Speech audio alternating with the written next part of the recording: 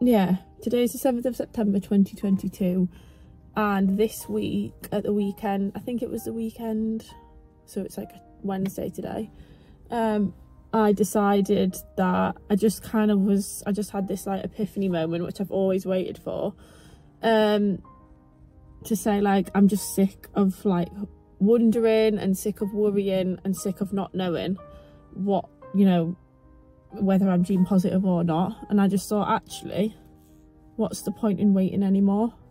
It's not serving me a purpose. I worry that much about it, like I may as well, if it's going to be positive, I'm still going to worry the same, it's just going to be in a different way. So yeah, I spoke to my partner about it and we decided on like a time when it would be good. So I've decided to get tested in January, which I know seems a bit strange because it's now September, quite a few months away. But December, don't want to get tested before Christmas, and my nan passed away last December, so I'm conscious that that's kind of looming and don't want to kind of make that anniversary worse than it needs to be.